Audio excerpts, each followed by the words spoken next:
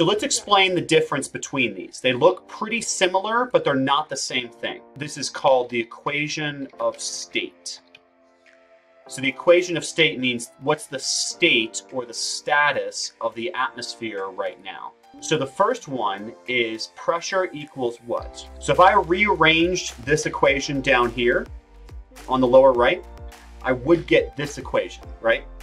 But I mean by rearrange, I mean I divided by the Boltzmann constant and the temperature, and I also divided by capital V. The questions we have to understand are, what are these symbols? So what is P and what is V?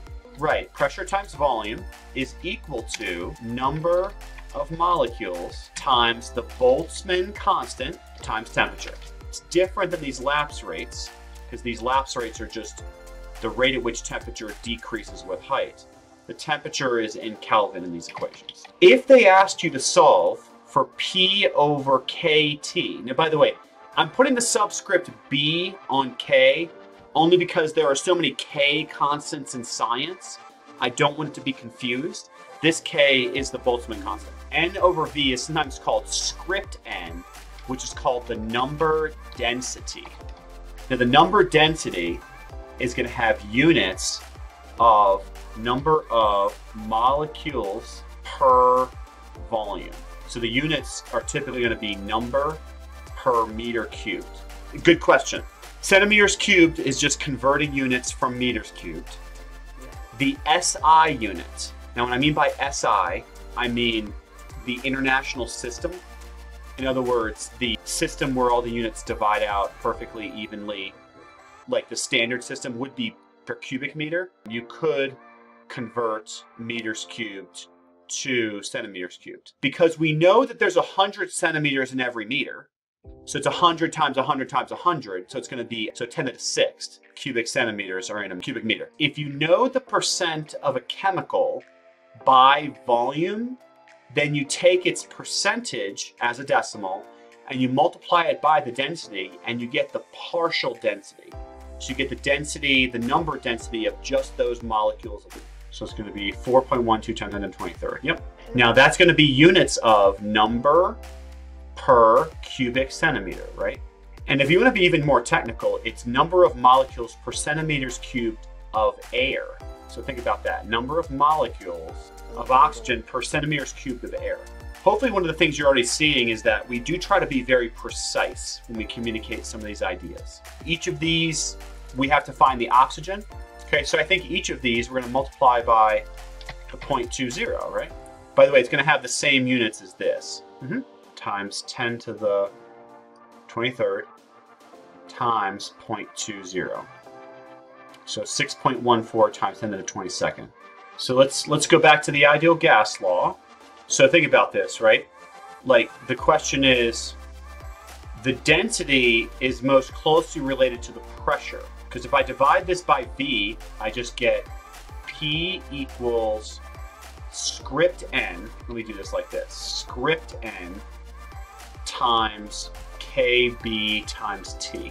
Do you think the pressure at that particular altitude is going to change very much? I'd say no. Generally, pressures at various altitudes in the atmosphere don't change very much. Temperature changes a lot more rapidly. And part of the reason for that is because it takes a long time for temperature to diffuse, whereas it doesn't take very long for pressure to equalize.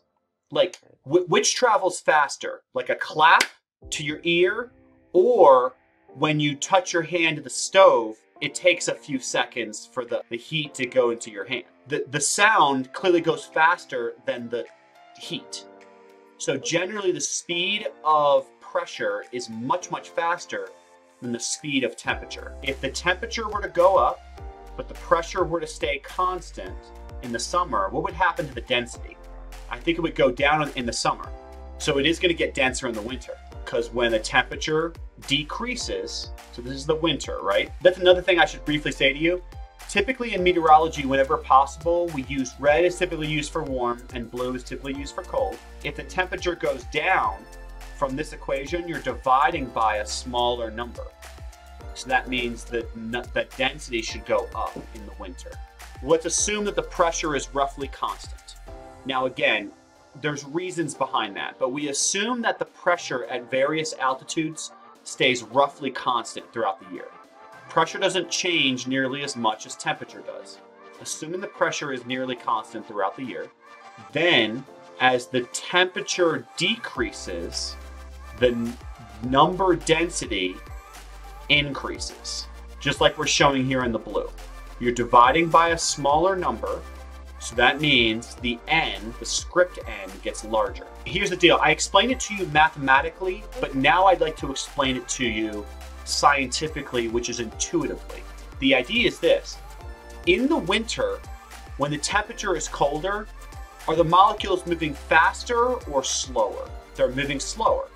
So if they're moving slower, do you think they're closer together or further apart? So if they're not moving as fast, they're closer together because the temperature is lower. Thus, if you take a sample of air, the molecules being closer, they're more packed in, which means the density is higher.